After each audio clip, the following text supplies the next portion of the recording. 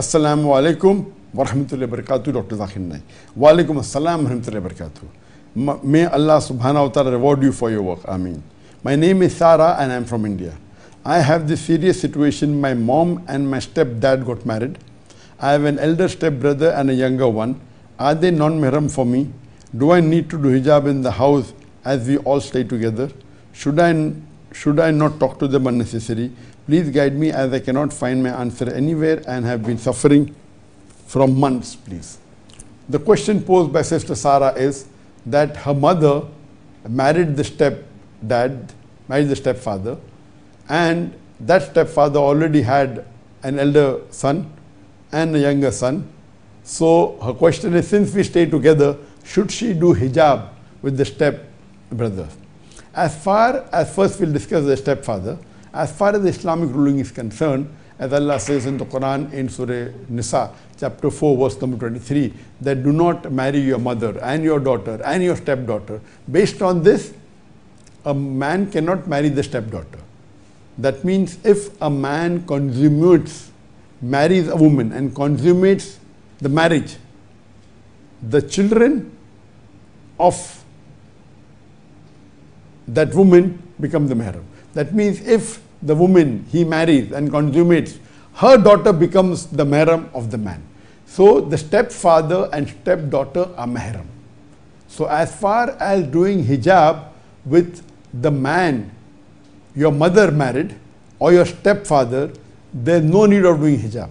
As long as the marriage, if the marriage has not consummated, hijab is required. But the moment the marriage consummates, as per the verse of the Quran or Surah Nisa chapter 4 verse 23, they do not marry your stepdaughter. So they become mahram, so hijab need not be done.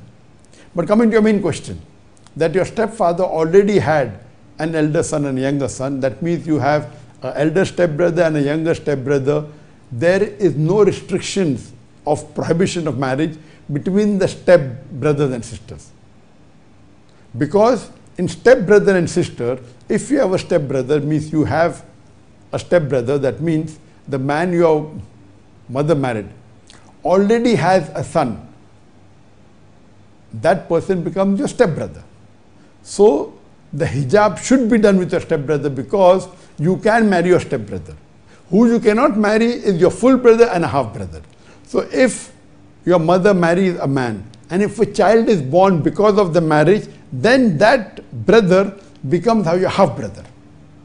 So your half brother is mahram, you cannot marry him. Your full brother of course is a mahram, but your stepbrother is not your mahram. So regarding your question, if you are living in a joint family, should you maintain your hijab with your younger stepbrother and elder stepbrother? Yes.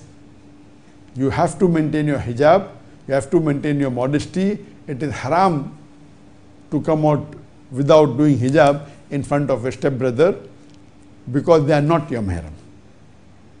But your stepfather is your mahram, you can relax your hijab and you can easily come in front of your father without the hijab.